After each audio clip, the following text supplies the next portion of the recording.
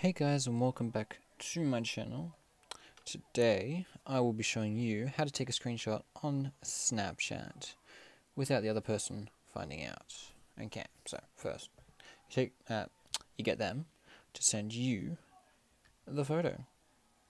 So once they send you the photo, which they already sent me a photo, but okay, once they send you the photo, you turn off all your internets, including Wi-Fi.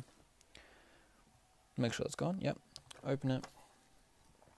Take a screenshot. And you're done. I'm kidding. No. You need your assistive touch turned on.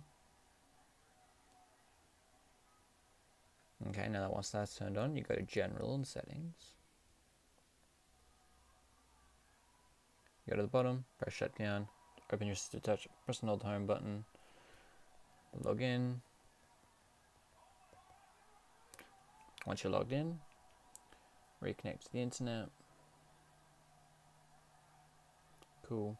Now that that's done, open Snapchat. And then it'll say opened. And it doesn't say screen recorded or anything like it does up there. Oh my god, I've been having this glitch all day. See, it says screen recorded up there, no, up here. But it doesn't down here. I had this glitch for my last 3 takes of the bloody video. So as you can see here, it worked. I have the photo, and it doesn't say screen recorded.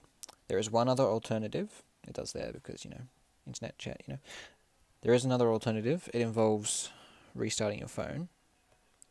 But that's mainly it. Okay, so as you can tell, that worked, yes. So, if this video helped you, subscribe and like. Subscribe and like. Subscribe and like. What am I doing? I had a complete blank out. Righto, yeah. Subscribe and like, and bye.